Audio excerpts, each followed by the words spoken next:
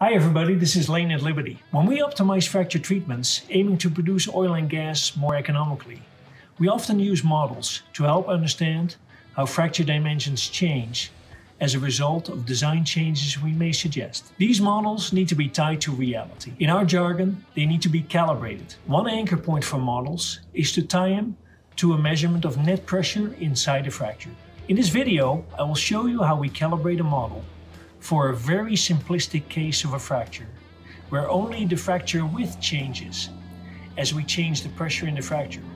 And that fracture will look very similar to this wheelbarrow wheel as we inflate it, and only the width of this wheel will change as we do so. We will start with the definition and then get into our home frac lab experiment. Have fun!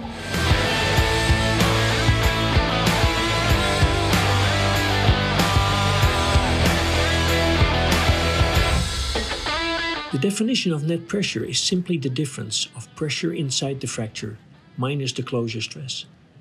In this example, the closure stress, or the least horizontal stress, is 8,000 psi in a typical shale at a depth of 10,000 feet.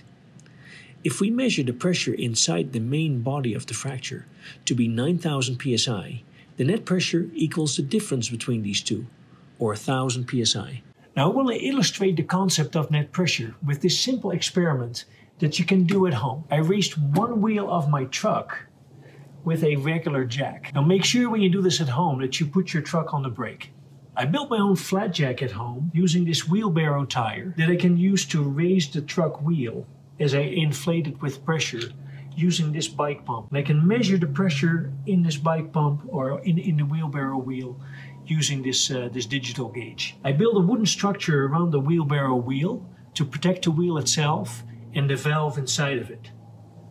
Now also make sure that you center the wheel of your truck, right above that wheelbarrow wheel. Now let's inflate the wheelbarrow wheel or the flat jack with some pressure and see what happens. Initially, I increased the pressure in the flat jack or fracture, but opening remains 0.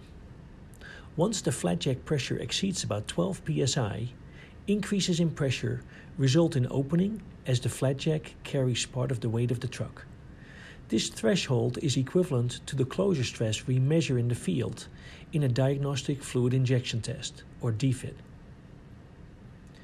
Note that from the closure pick, we can infer that about 800 pounds of truck weight rests on this wheel.